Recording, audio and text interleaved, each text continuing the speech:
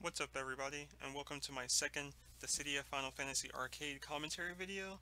Tonight I'm going to be following the legend, the failed experiment, the man who surpassed first class soldier himself, Cloud Strife. But before I get to that video, I just want to do a little housekeeping. First on the agenda is I want to thank you guys for all the feedback that you've given me, the constructive criticism, the thanking me for putting out the content. I'm more than happy to do it. I love the game and I can't wait to get my hands on it.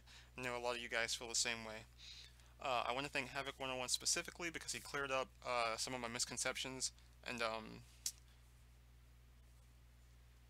vague description of heavy class characters. I mentioned that they move slower and they generally do more damage per combo than speed and shoot characters, but an even bigger deal than that is the fact that they cover more ground on their individual attacks. So you know, they move farther from point A to point B when maybe swinging their sword if you're Cloud, and then they might even do that, have that large movement space more than once per attack. And they generally do big, wide swings that have a high chance of connecting and maybe even hitting more than one opponent. So with that out of the way, let's hop right in.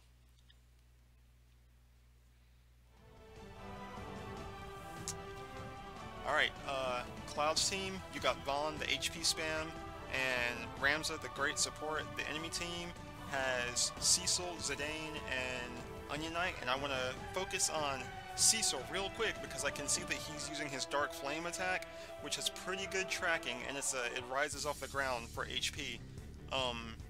Plus it regenerates his Brave on hit. That's pretty dangerous. And close range, you know, I always like to keep an eye on Cecil. Aside from that, because he has his Brave attack, Dark Side, that's kind of like a mid-range snipe attack that comes out pretty quick. Right, the fight is on, and right from the beginning, everyone is just throwing pot shots at each other. No one's really committing to anything too far, trying not to be the first one to get caught. Rams is using Ultima, Cloud's using, looks like Finishing Touch and Blade Beam, and you've got, you see Vaughn in the background shooting his fire spell. I'm not sure what it's called. But, yeah, that's the game plan. You know, no one's too keen on being the first ones to draw blood, but it looks like one of Cloud's teammates was able to land an HP attack on Zidane. And oh, they're all conglomerating in one space, and I think that's going to be how this fight really gets going. And there it is. He goes in for Onion Knight, he guards, same deal. He's got a character behind him, and he noticed it. He just went right behind there and got that Onion Knight that was locked in his attack animation. I'm just not sure what the risk reward is in this game, and when is really safe to throw out an attack, because he wasn't too close to him, but you know they have the radar now, and Cloud could see him back there, so all he had to do was turn around and get his damage. And the blue team is just dominating at this point. And it could be because of things like I just mentioned with Onion Knight throwing out attacks when maybe you should not be doing so just yet. And there, Cloud activated his Limit Break and his Mighty Strike, and he's even got the cheer buff from Ramza, so now is really the time to go in.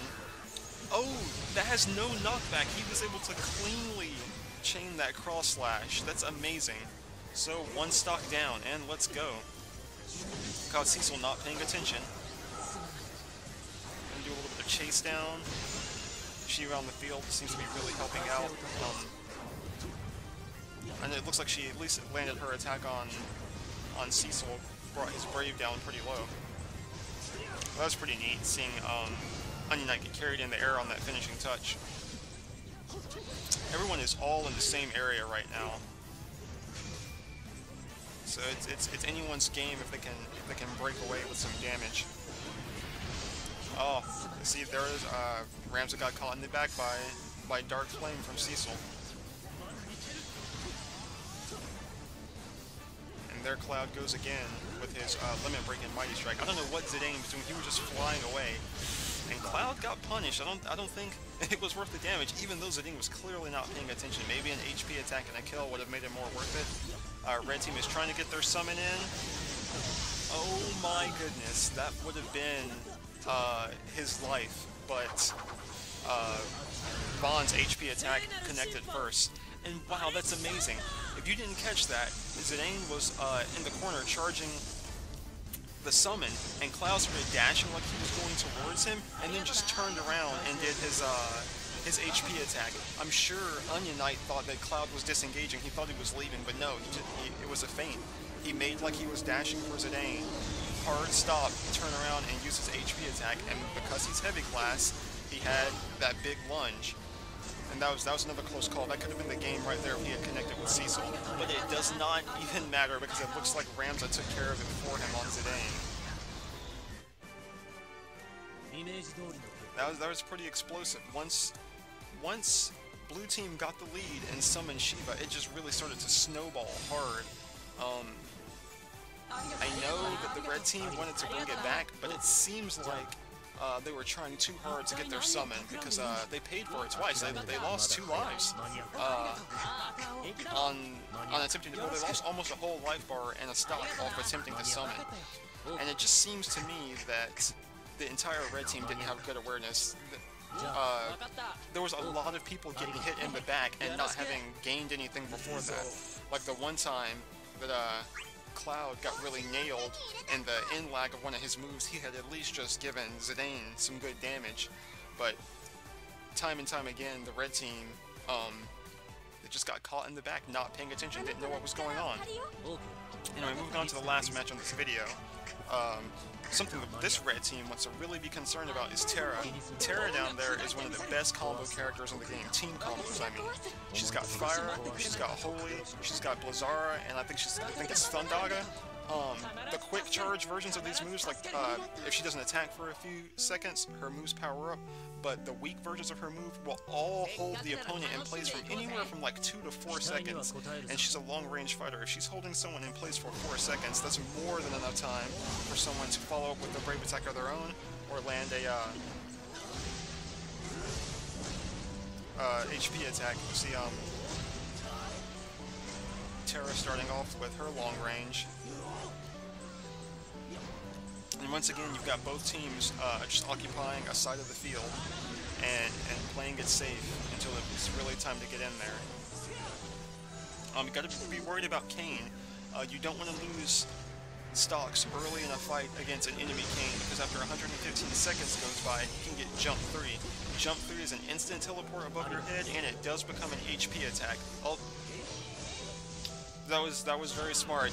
Terra did not do the last hit of her Thundaga because she was trying to hold him in place for Cloud to get damage, and now Bartz is going after her, and Cloud's going to want to stay near her. This Bartz can overwhelm her. She can't defend herself well. But I'm not going to be surprised if I see, you know, Terra using one of her multi-hitting more than 2-hit moves like Fire to hold someone in place for Cloud next time, or you know, maybe even Ramza as well.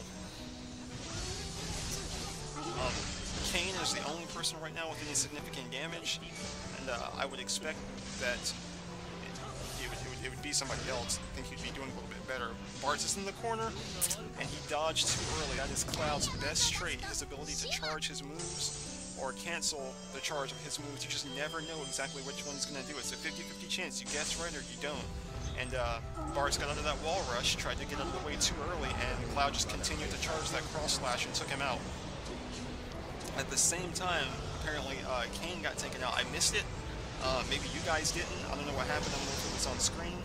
But that was 2 in a row.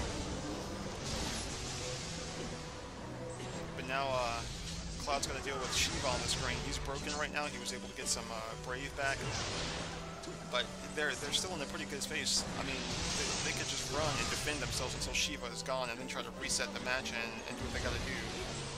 I saw Terra down there in her trance mode with all her stat buffs all around. It would be a good time for her to try to catch somebody in a combo and have one of her teammates finish them off. Yeah, Kane just cannot get in. He wanted to come get Cloud, and Squall just walked up. I mean, I'm sorry, Ramza just walked up and popped him in the side. You cut that out. Oh. See, that's exactly what I was talking about. That Fire just hit about 6 times, and then Cloud was able to chain some extra damage onto it.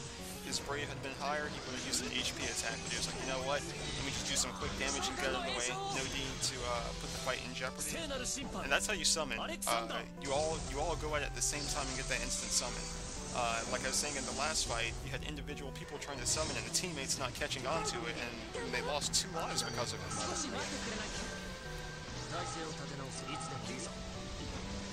And so now,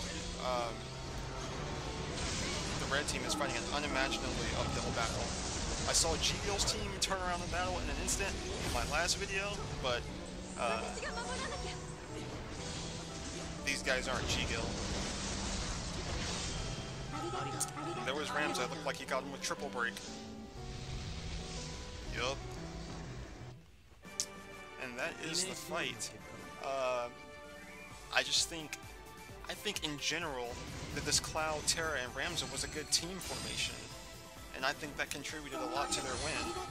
Terra was playing very smart, she was holding people in place, and you know, Ramza made sure that he kept himself buffed, so he could fulfill the same role as Cloud. You know, whichever way Terra was looking, one of them was there to follow up and try to get in team attacks. So that's that video. Again, the player is STB. I don't know if I mentioned that before. His channel will be in the description. So like, comment, subscribe.